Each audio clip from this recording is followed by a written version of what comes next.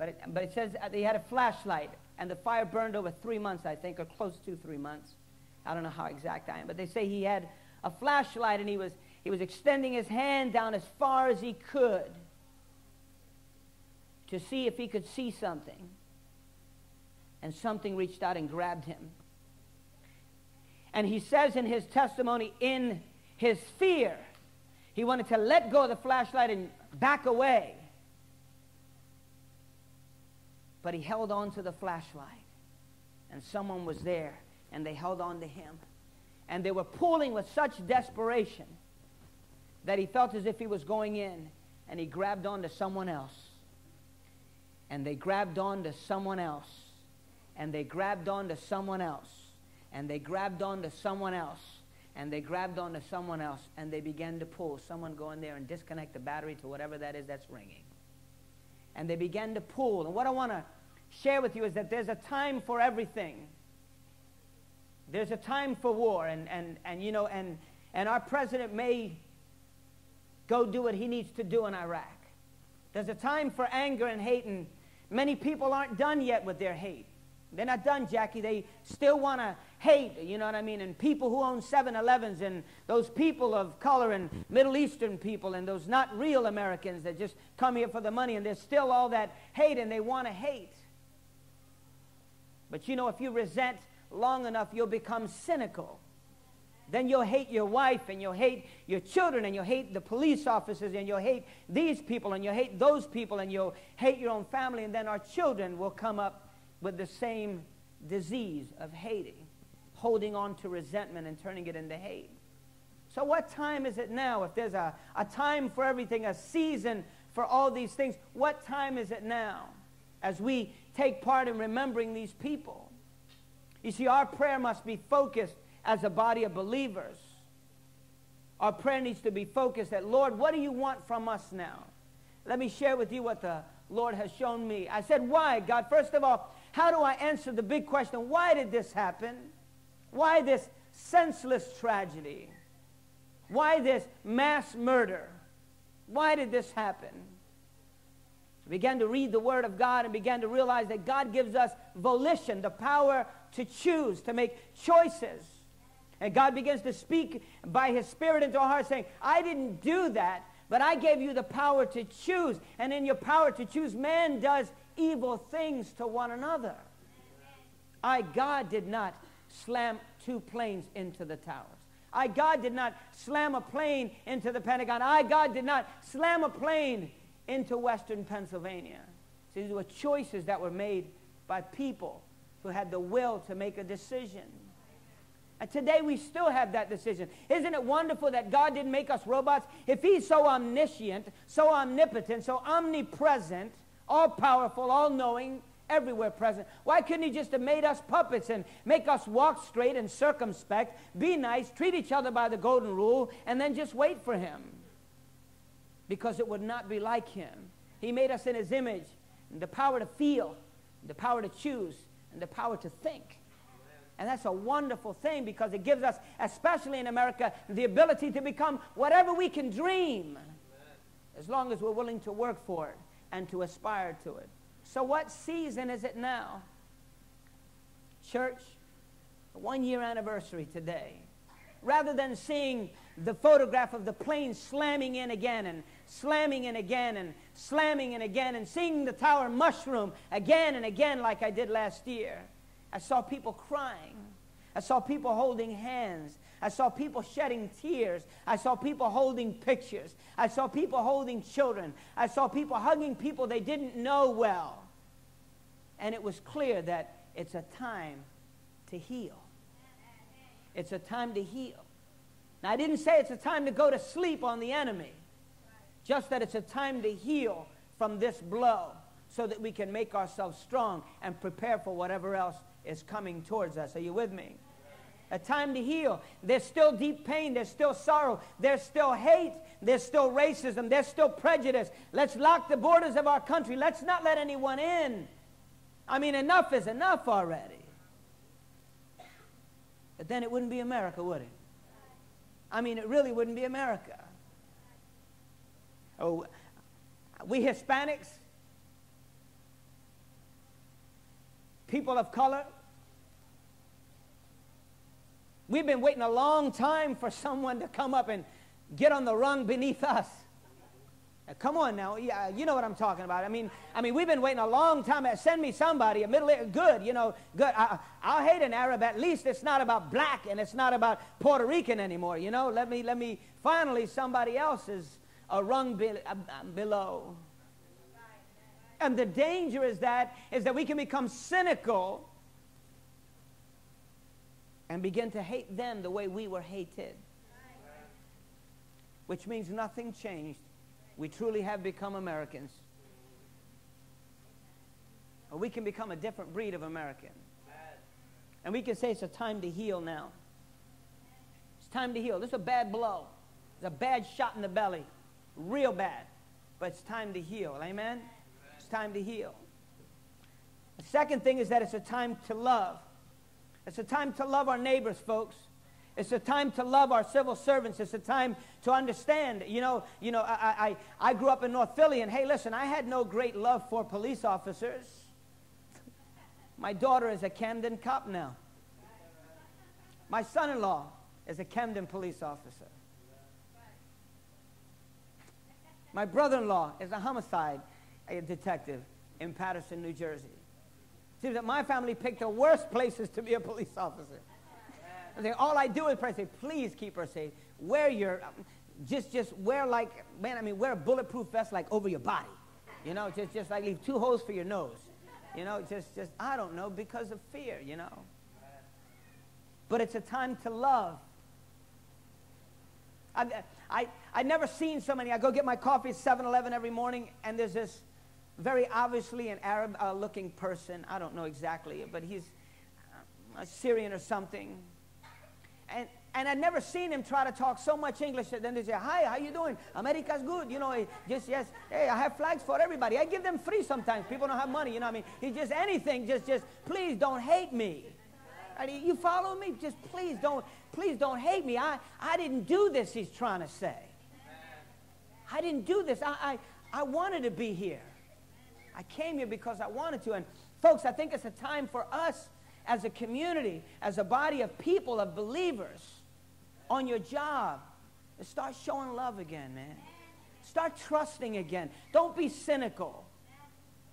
There's going to be people of different color. We, more than anybody, ought to know what an underdog feels like.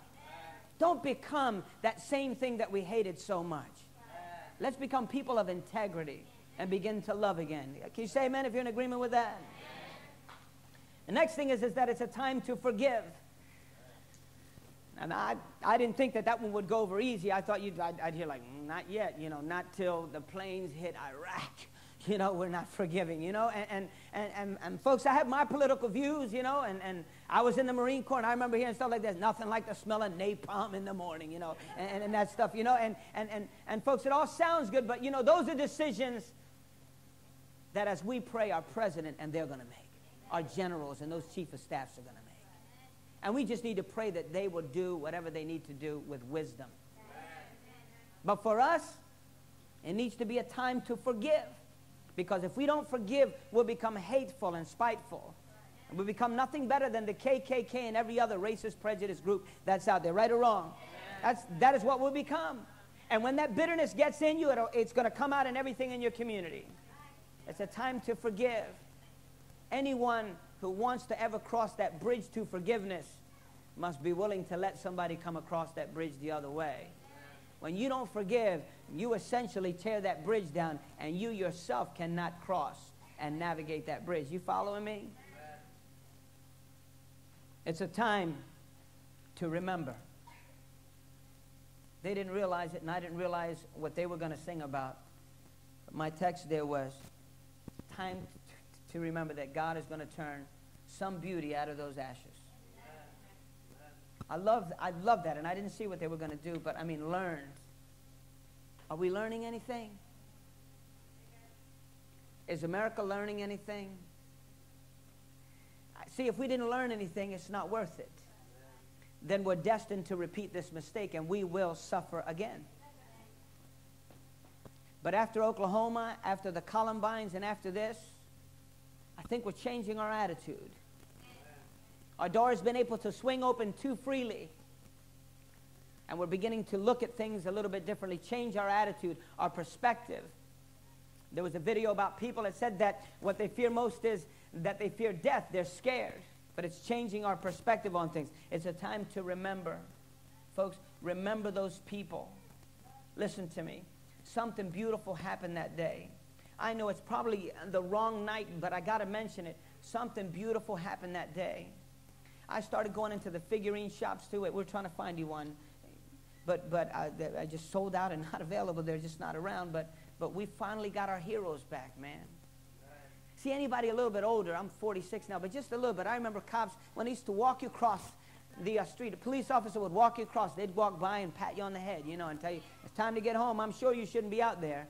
I know that's not a cigarette I saw you with, right? I mean, I remember that stuff, right? And then our world got cynical and drug involved and violence and everything, and now everything is tense. But when this happened, man, I saw little kids holding on to cops' hands again. I saw them waving at fire trucks. I saw these figurines and statues back in the stores. They were on sale again. We had our heroes back, our local heroes, those men and women that made us proud and made us feel safe from fire and from violence. We need to remember that. God is going to bring some beauty out of these ashes. He's going to have to do that in you and me. See, our memory now, is our attitude going to change? Is our attitude going to change towards people? Are we going to be a little bit more humble, a little bit more kind? Are we going to remember that life can be taken like that? God's word says in the book of James, like a vapor, a moment in time, it could be gone. Maybe it's time to respect our life a little bit more. Maybe it's time to redeem the time. Say, I'm going to get educated. I'm going to love my kids a little bit more. I'm going to, that room that we don't use anymore. You know the room I'm talking about. Everybody have one? You know the room I'm talking about in the house that nobody uses anymore? You know the room. You know, it's the room, it's got a china set, a table and chairs around it. Anybody know the room I mean that we don't use anymore? Nobody sits for dinner anymore, right? I mean, we should put a pool table in there, ping pong, something, a Nintendo, because we don't. But maybe it's time to get back to that and to remember how wonderful family is. If any one of those people, over 3,000 people in all the areas, that if any one of their loved ones could say one thing, they would say, I wish I had him back for a minute. I wish I could have dinner with him or her for 1 minute. 1 minute. I wish I could have one meal to sit across and finally listen to this person just for a minute. And they're remembering. Today, they're remembering all over the world. They're hurting and they're trying to grab a memory, and some are scared and they're a little older and they're forgetting the look of the face, and they're trying to find that picture and remember that face because they don't want to let that memory go. We need to remember tonight that people are trying to remember. We need to remember that this happened in our country, and we need to get some beauty out of these ashes. We need to get something sweet. If we're learning, I won't go too much longer, but I believe it's a time for America to put God first again. I believe it's very clearly a time that we need to put God first again. I mean, it's time for us in our community, man. Start sparking up, man. Start getting your people to church. They don't have to come here. Go somewhere. Just get that family unit squared away again. And that's what's going to change our city around here. God must be first again. Are you with me? It's also a time to look back and reflect. Just to think of all the hurt, of all the pain, of all the sorrow, of all the loneliness. Think of Steve and Ann. Think of people in the church here that have lost someone. And I think of how I see them from year to year, and I think, boy, they're doing better. And I see them alone sometimes, and they're crying. I know what they're thinking about. I know what you're thinking about, Margie, about your sisters. I know what you're thinking about. You know, you just, another one of those times you say, man, it's a time to reflect. It's a time to do some introspection and say, man, I need to check my heart out. Am I wasting my life filled with anxiety, majoring on all the minor things that mean nothing? Come on, ask yourself that. I mean, all that's important to me is all this little stuff that means nothing? It's time to start focusing and saying, Lord, I want to reflect. I want to focus on things that matter. on things that are going to matter in my relationships with people. That's what this is about. My whole job, my full-time job, pastor, they call me that. I'm a relationship expert. I try to keep you right with God. That's my full-time job, and they pay me for that. Cool, right? Well, it's a time to respond. Many people react. Last night we heard a lesson. They said a wonderful thing, and they mentioned how, what is the difference between a reaction and a response? Say very clearly, look at our police force. I think of a Lieutenant Warg, and they have a training academy. And what do? They train for things that may happen. Right? Why? Because if they got a 911 call that on 2nd and Ridge there's 4 people with guns fighting it out, little kids are running around, and they react, they'll come out and they'll be an Amadou Diallo. But if they respond and they've trained, see, if they have a plan, they respond. You see, cops, they never come out and say they got a 911 call and they reacted. No, we got a 911 call and we're responding. They've already got a plan. What's our plan? How are we going to respond now to this senseless tragedy? How has it changed your life? Has it changed your life with your kids, with your husband, with your wife, with your neighbor, with your education, with your home, with the way that you live, with your ethics, with your morality, with what you place high value on in your life? We should respond differently, folks. Our world changed last year on this day. It changed for all of us. We were never scared to fly on planes. I'd go to other countries and just, hey, by nature that I'm an American, I expected them to roll out a carpet for me. I mean it. I mean, I went to Paraguay, South America, and I expected, you know, I mean, there should be somebody here to meet me, you know, to just thank God I'm on your soil.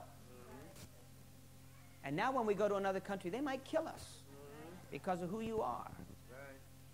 America has spent all its life separating church from state. And Osama bin Laden just said, you can't do that. What you believe in your God is what we're attacking. We will get you. You follow me? It's time to respond, not to react. A reaction will make you go on feelings. Hey, let's get them, bomb them, nuke them. But a response will say, what should we be doing? How should we change as families? Our civil servants in 9/11 were the greatest heroes. I want to know if you'd really agree with me. Our civil servants were the greatest heroes.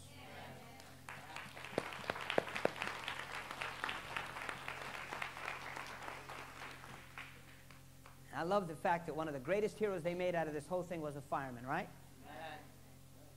And as I thought and I pondered, I thought, thank you, Lord. You made it too easy for me again. Because he is the greatest fireman. He is the greatest rescuer. He came down to rescue us from fire. You follow me? He is the greatest fireman.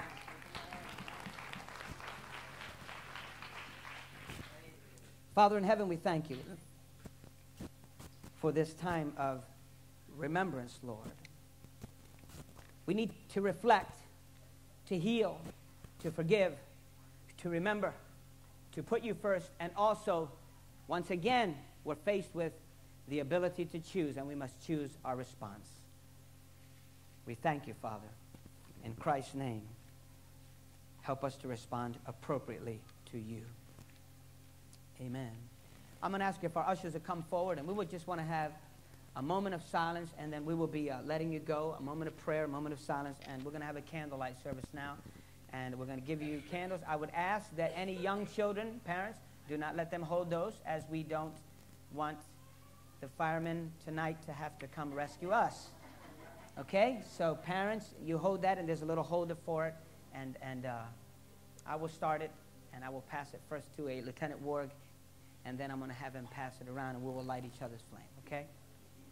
Excuse me for one moment as they pass them around.